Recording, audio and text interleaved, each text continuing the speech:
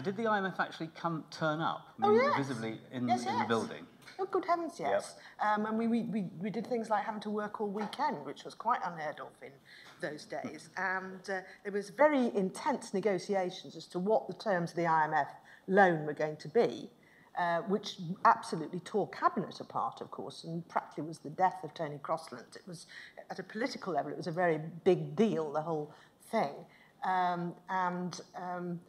But, I mean, once it had all been agreed, they used to turn up every quarter.